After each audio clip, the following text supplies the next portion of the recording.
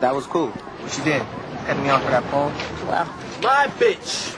Weren't you supposed to wait for me at the flagpole? Not sure I could have made that any clearer. Okay, I get it. Very funny. Yeah. I guess we're even now, right? You get what, boy? You get that you're a dead man walking? Is that what you get? Leave him alone.